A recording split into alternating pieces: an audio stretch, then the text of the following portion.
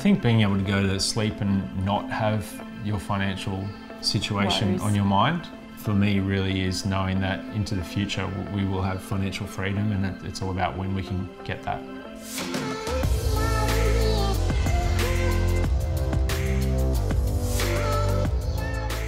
My name's Luke. I'm a sales director for an Australian tech company. And I'm Alyce, and I'm an occupational therapist. So with COVID hitting last year and seeing the effects it was having on so many different people, it did make us take stock and recognise that we hadn't built up, I guess, a safe fund for a rainy day. And that really was the catalyst for us to make contact with a financial advisor who had sort of marketed themselves to younger people or those in their 30s.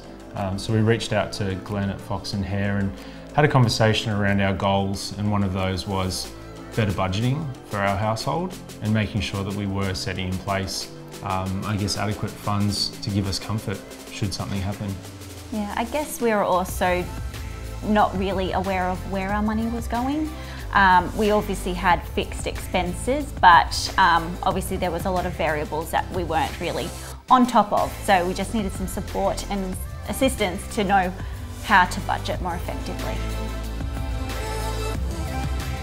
The term that has resonated the most through our journey is financial freedom, right? We've got a sizable mortgage, probably more than what we'd like comfortably, and I don't think that's abnormal for most of Sydney, definitely. Yeah. But one of our key goals was to pay off our mortgage by the time we are 50.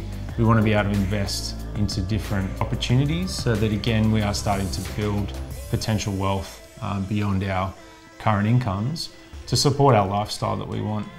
Yeah, and I guess making sure we had enough saved up to ensure that our kids could go to schools we wanted them to go to, and also just to be able to live comfortably, not live paycheck to paycheck.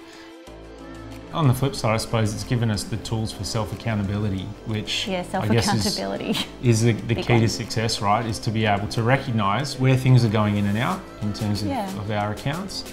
And then I suppose being able to recognise success and reward yourself for that. But what we did is sat down and identified what are our goals, both short-term, medium-term and long-term. And then importantly, I think too for us, which really resonated, was why, what was the reason for that goal. And through that, I suppose we were able to cover off the less interesting administration sides of reviewing our superannuation and making sure that we've got the nest eggs in the right buckets, or putting money in different accounts for different purposes. So that was a key one. You know, that's for us was 4 to 5 months of living expenses set aside. Making sure that our insurances and our, I suppose, a will and power of attorney were set in place, which, again, talking to a lot of friends of ours, is something that people we know haven't really considered and probably should, from what we've learnt through it. Now our strategy has shifted because now we're double that, and so we're having conversations with Glenn around, well, if we've got all of this money sitting in the bank account and it's not earning any interest or virtually nil interest, how do we make that work for us and make it work harder for us? So some of the investment options that we've explored are investment accounts through Vanguard, ETF traded accounts.